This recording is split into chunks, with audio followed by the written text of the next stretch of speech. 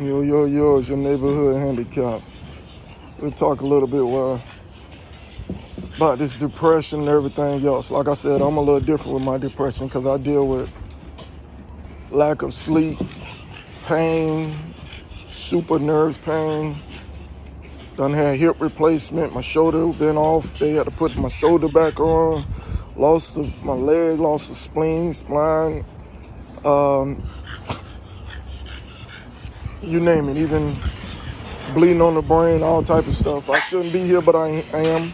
With that being said, this is my morning routine. I come, take care of everybody.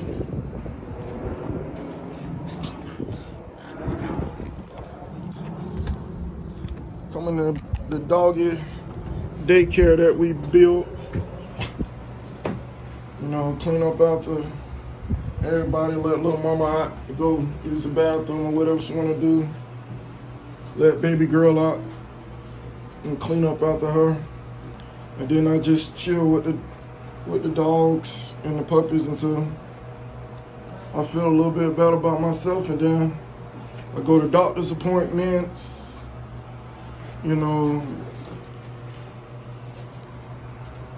depression doctors, you name it.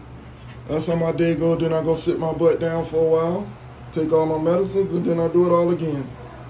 So like I tell y'all 100 times, find something to help you fight to stay here. Because every day it's a fight to stay alive when you suffer from depression and all other types of craziness.